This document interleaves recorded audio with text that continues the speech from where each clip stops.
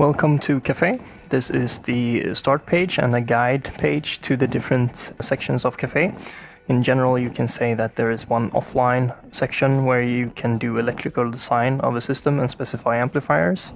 That is described in this section and has quick access to the different views. And this is also the main workflow to follow in designing a system.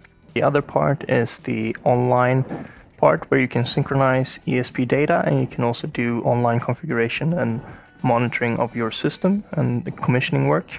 And that's explained in this section and with direct access to those views. There is also example files that you can open and use as offline exploration of the software. Those are accessed through here for the offline part and here for the online part.